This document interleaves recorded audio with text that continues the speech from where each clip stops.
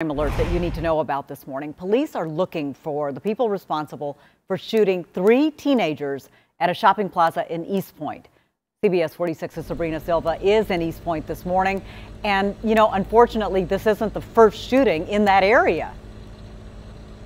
No, Gravir, absolutely not. And this is actually capturing the attention of police as well as city officials. But in this specific situation, I just really want to stress that these victims, they were young teenagers.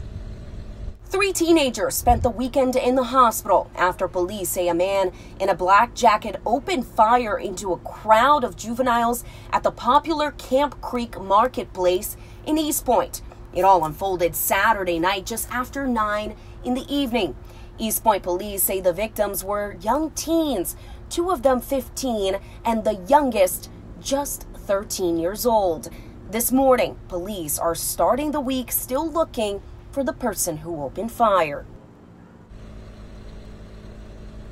Now taking you back live here, this is a popular shopping center. I mean, you have stores like BJ's, Lowe's, Verizon, and it happened in an area that people were still out here at a time, that people were still out here. But here's the thing, this is starting a conversation for even city council. We're going to dig a little deeper into that coming up in the next half hour. And we're actually going to take a look at another crime that happened here, another shooting that happened earlier this year.